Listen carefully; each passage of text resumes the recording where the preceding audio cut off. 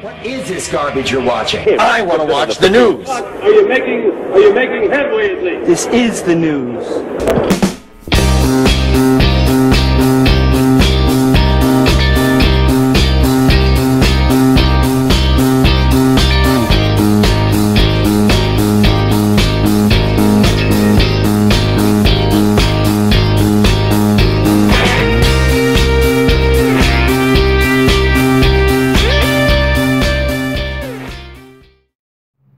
What's up, everybody?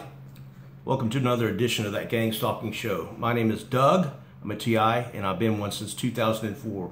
Just real quick, get this out there. A lot of people, when they reply to the comment sections of these videos, they keep saying, That Gang Stalking Show. I just wanted to tell you, every video I start with, hello, my name is Doug. My name is not That Gang Stalking Show. If you want to write it out, that's okay, but it just seems like a lot of extra work for nothing. Just say, hey, Doug, I just wanted to tell you blah, blah, blah, blah, whatever.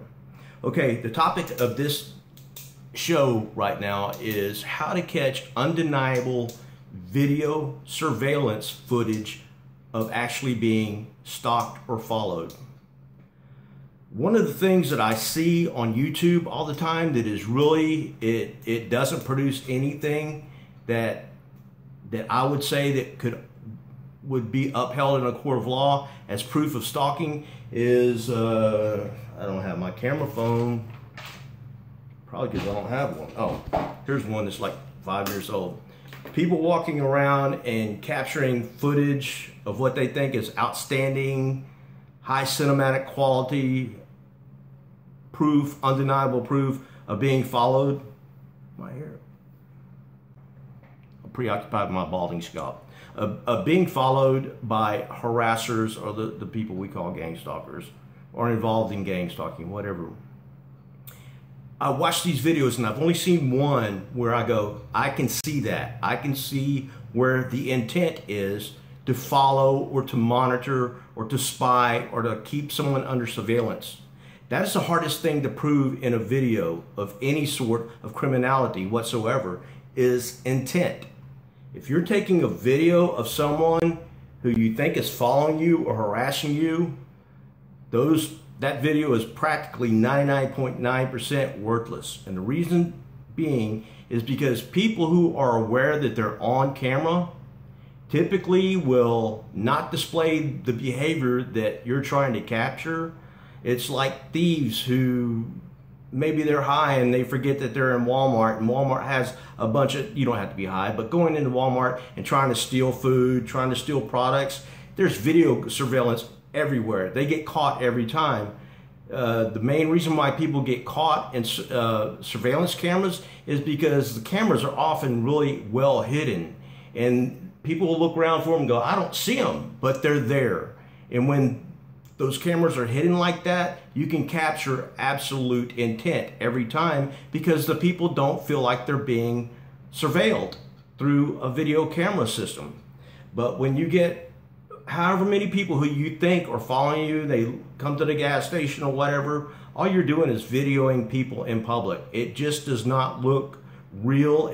I don't see any intent. I watch your video. I think that you're credible, except for a few people out there who will just rant about these narcissistic people who follow me around and whatnot. And here's undeniable proof. I've got a narcissistic stalker over there. I don't see it. Nobody else sees it. It's a ridiculous video. And if you really, really are serious about this, I wouldn't upload that to YouTube, because these people are going to continue to follow you and to continue to willingly be on your camera footage because you're looking like an idiot and you have nothing of value to an attorney who otherwise might be able to assist you. The best way, and I'm going to get into this real quick, the best way to do this, let's say you know, you only get harassed or followed in public only every once in a while.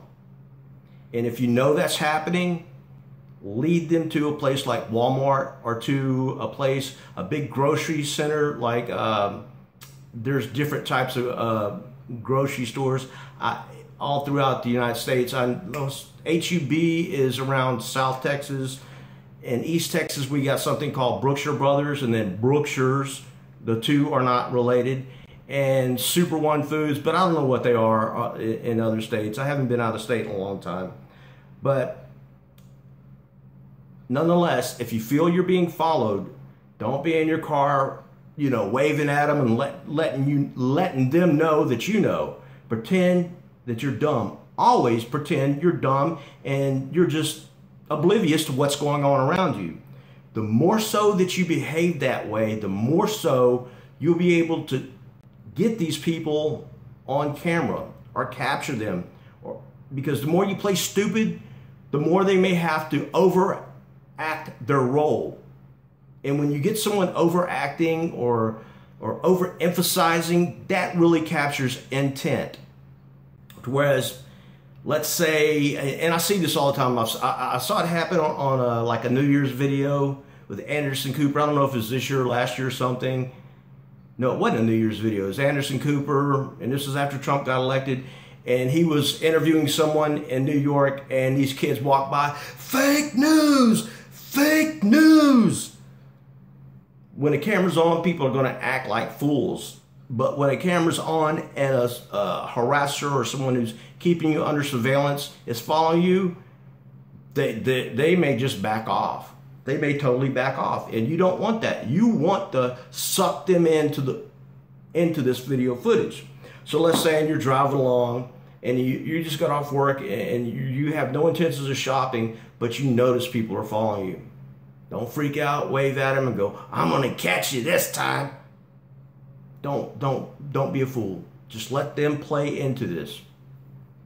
Take them to Walmart. Walmart has security cameras outside as well as inside. They have a camera that catches people that go through that double door and come out of that double door. They can trace these people back to their vehicles and to license plates. And the reason I know this works is because I've contacted Walmart about this, and I know how to do it. You go into a store, and let's say you didn't want to shop in the first place, but you felt like you're being followed and you wanted to test it out. When you get into the store, don't let them know that you know that they're there.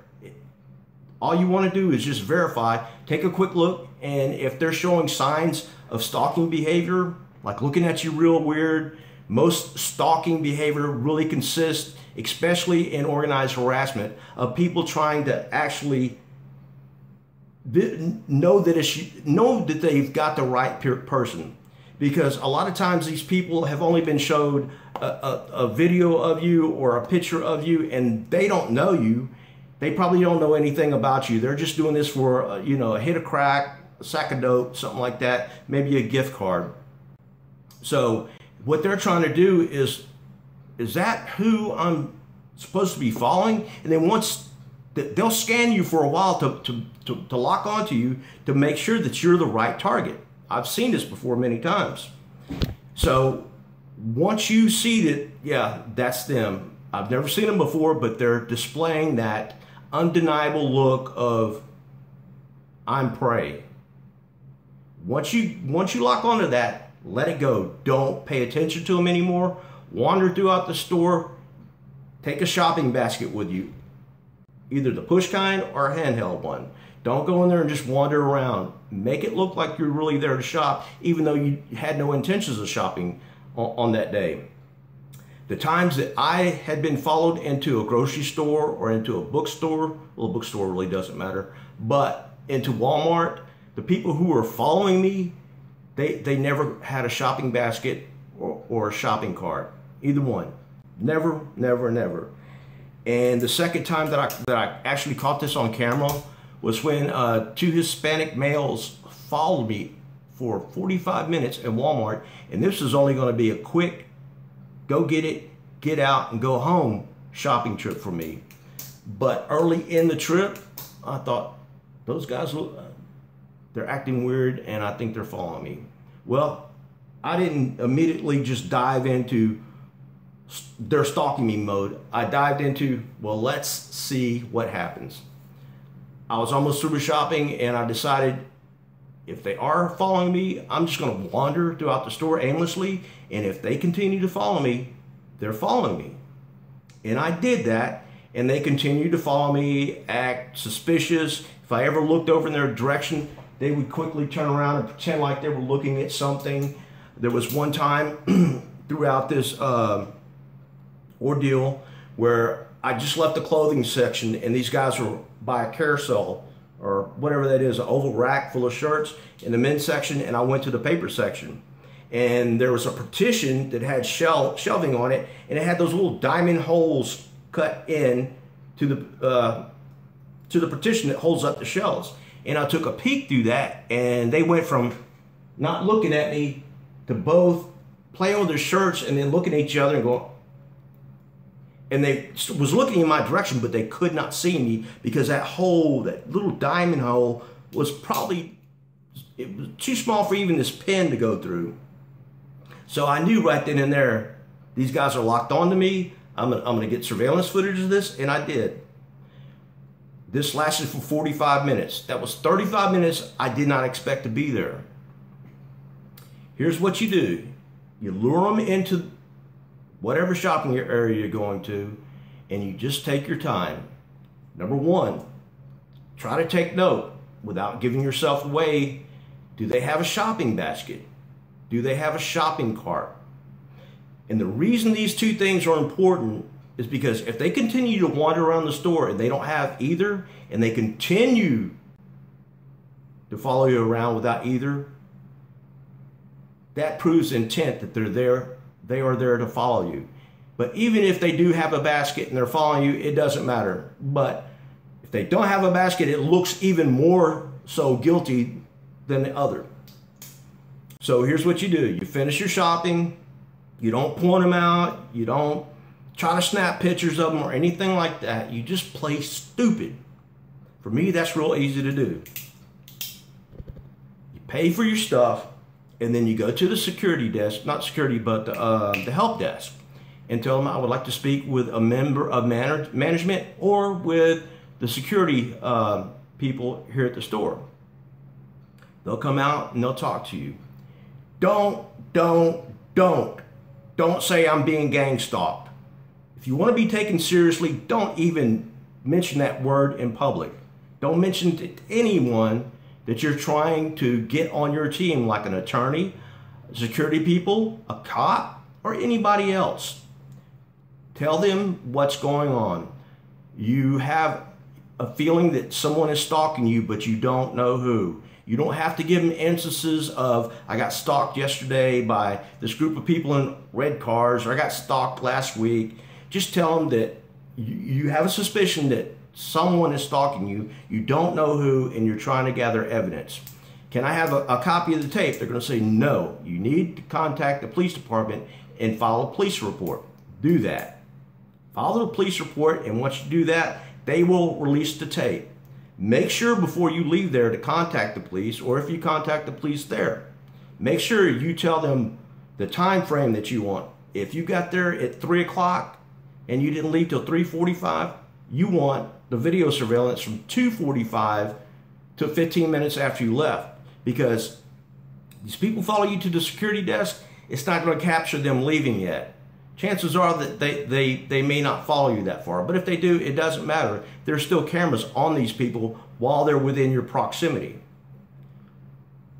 You make the police report, you obtain a copy of that, and if they give you any harassment about that, what I would do, if they go, well, I can't give it to you right now, or if they're just trying to be dodgy, which they're not going to be, just make a real quick written document and write it out and have them sign it saying, my name is blah, blah, blah, blah. I feel I'm being followed. Could you make a copy from this time to this time on this date from me? Have them sign it and keep it. But you really probably don't need to do that. What you need to do after you obtain a copy of that, you need to make multiple copies of that in case any of the data gets corrupted. People used to think that digital data does not get corrupted. It's wrong. I have got about 5 CDs, DVDs of photographs and whatnot that are dead, and they died within a year after excuse me, after I made the DVD. Put it on a different thumb drive, 2 or 3 different thumb drives, a hard drive, a backup drive. Make sure you got plenty of copies. Next thing that you want to do, we're 14 minutes into this. Next thing that you want to do is you want to contact an attorney. You don't call just any attorney. Look up civil attorneys that deal in civil cases, and then call them up. Ask them, do you take stalking cases?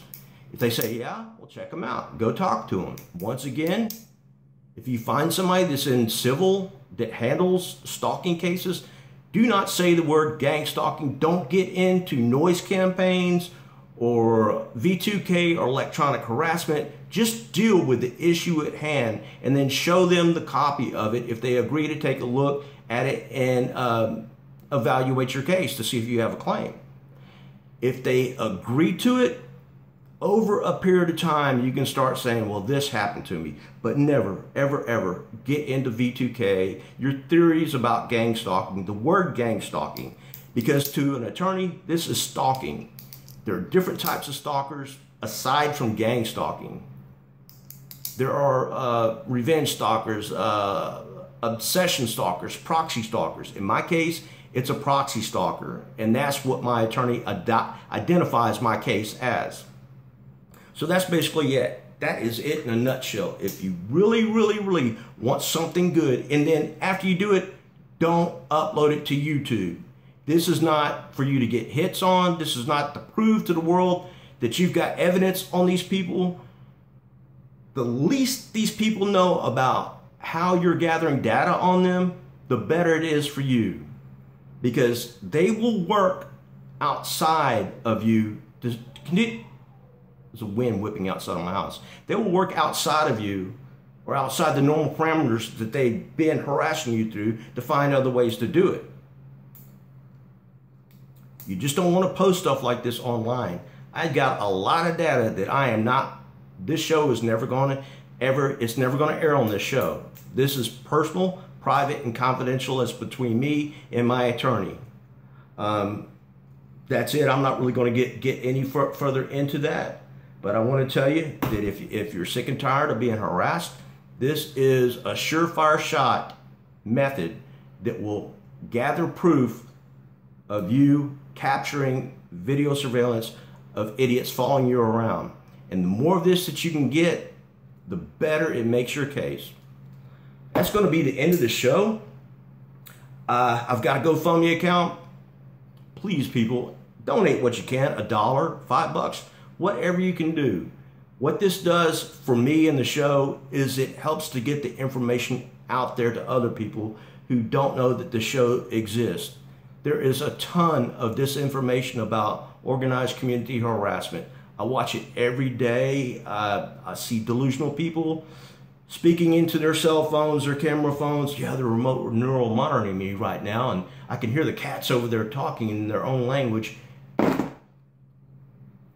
People, it's stuff like this that discredits our cause.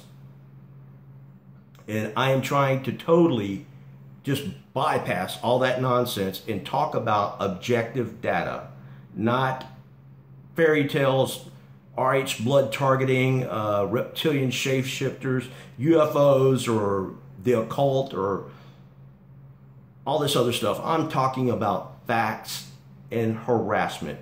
And that's what this is.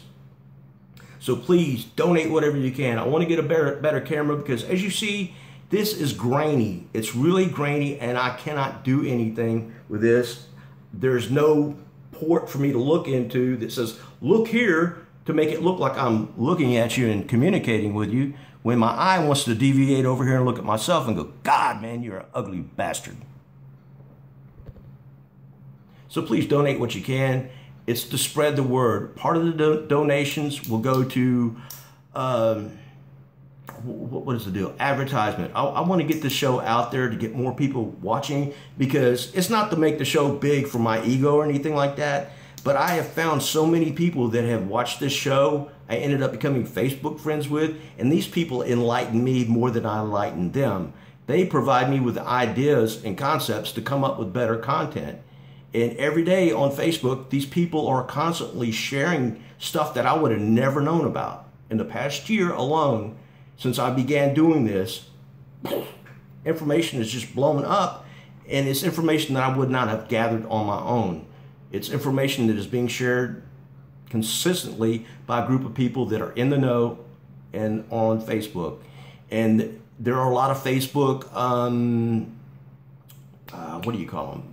Groups, like victims of organized harassment and stuff like that, that you don't know about. They're constantly asking me to join stuff like that, but I'm really not into that. But it's there if you want to. So if you follow me, you'll find out about it, and that's great. But I'm just asking you to donate so I can get camera equipment, at least a decent camera and a good microphone. And I need some way to be able to capture stuff on my screen and be able to edit it and put it into the video, like up here in the top corner or something like that. And while I talk about another video that's playing right here, the video here, I can tell you, now this is what's going on, this is where it went wrong, and this is what you could have done to do it better. That's bad English, bad grammar. But the point is, I'm limited. I am totally limited. I've got a cheap $175 computer, and this is a Samsung Galaxy 5. It's old, it's decrepit, so please help me out. Another thing to help get this show out there. I know a lot of people are not into liking things unless you want to save it for your history or something like that. But even if you don't care to come back and watch the video, please like it. If you like the information, like it. Because what it sends a message to the YouTube algorithm is that this doesn't matter if it's been, you know, only 500 views, but if 396 views were liked, that is a lot for this, and they'll feature it on YouTube recommended, YouTube shared and like, and different categories on YouTube that this video would never make it into. I see it every single day on YouTube. So share, like, and subscribe. You can subscribe even if you don't care to come back and watch another video for 3 months later. That subscribe also tells the Google/YouTube algorithm that this is worthy content. So, with all that said, that's the end of this show. Please like, share, subscribe, whatever.